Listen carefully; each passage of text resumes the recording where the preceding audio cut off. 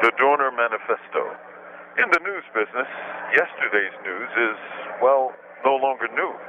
It's stale, old, and useless.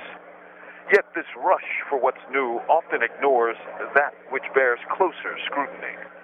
I speak of the memorandum written by LAPD's former elite officer Christopher Jordan Dorner, reportedly later killed during a fiery armed conflict in the hills of Southern California. This document, titled Last Resort, runs some 10 pages long, and news accounts have not given it a full or fair portrayal. Many, perhaps most reporters opined that he was obviously crazy, thereby suggesting that his own stated basis for his anti-LAPD actions were unworthy of consideration. These were the journalists who performed their services to the powerful, rather than purveyors of information to the public. One well-known journalist all but bragged that he received a package from Dorner, yet didn't read it. He dutifully turned it over to police. Amazing.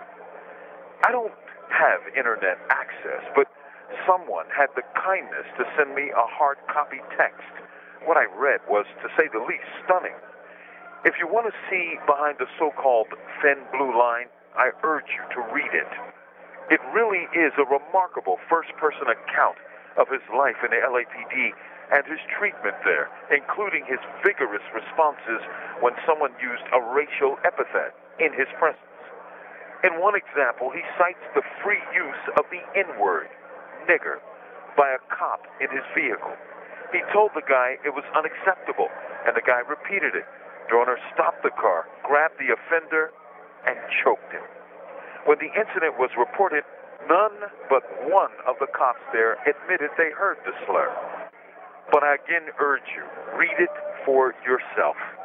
It'll give you insight into the inner workings of the LAPD, but more importantly, also of the media. Dorner repeatedly implored journalists to investigate his claims, but there's little chance now. It's old news. From Imprisoned Nation, this is Mumia, Abu Jamal. These commentaries are recorded by Noel Hanrahan of Prison Radio.